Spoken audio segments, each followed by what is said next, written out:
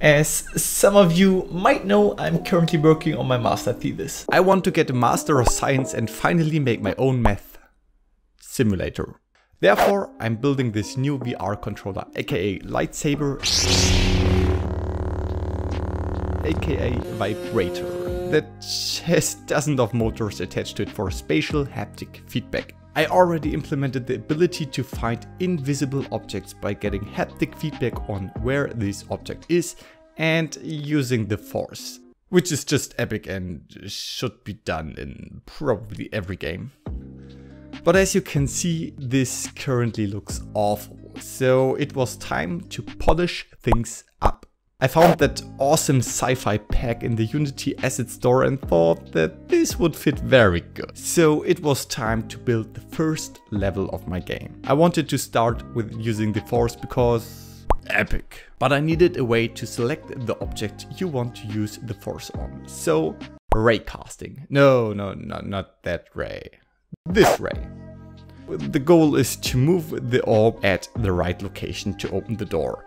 The force can be used to move stuff in all directions and rotate it around every angle.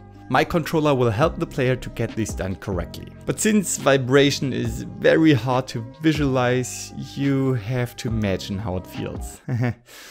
It's working like a parking system. The closer you get to the correct position, the more it will vibrate. The vibration also spatially tells you the direction you have to move the object. For example, if you have to move the orb to the left, then the controller will vibrate on the left side. And the other way around, obviously. After you open the door, the level continues and you can move in the station to admire the beauty of the outer space.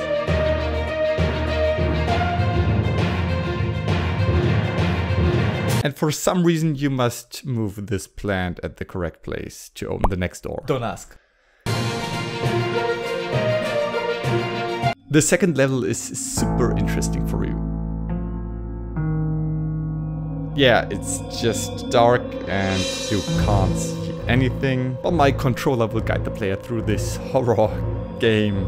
I don't know why this is suddenly a horror game, but yeah, here it is. I know, epic YouTube content. But the next level is interesting again. I found some nice alien models as well as awesome sci-fi weapons in the asset store, and here they are. Let's admire them in VR.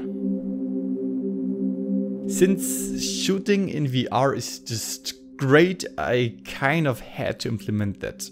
Yay! Shooting aliens, haven't seen this before. But let me tell you, some polishing and this feels great. I just quickly implemented a wave system and here we have a decent alien shooting level.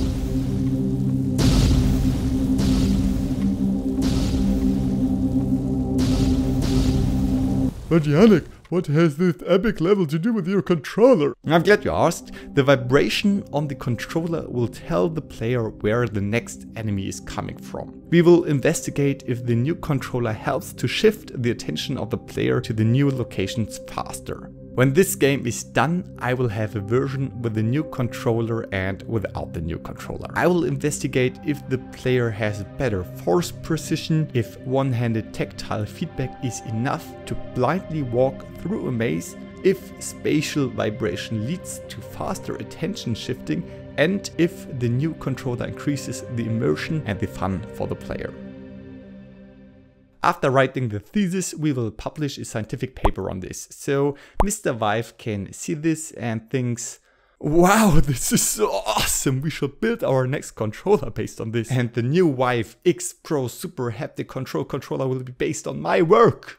Or maybe not. Anyway, thanks for watching this video. I hope you enjoyed it, and if you enjoyed it, you should subscribe and ring the bell now, because more epic content is coming like this. Where I made another VR game, or this, whichever this is what YouTube will recommend you, and YouTube is smart, so you should definitely watch this and tune in for the next video. Bye.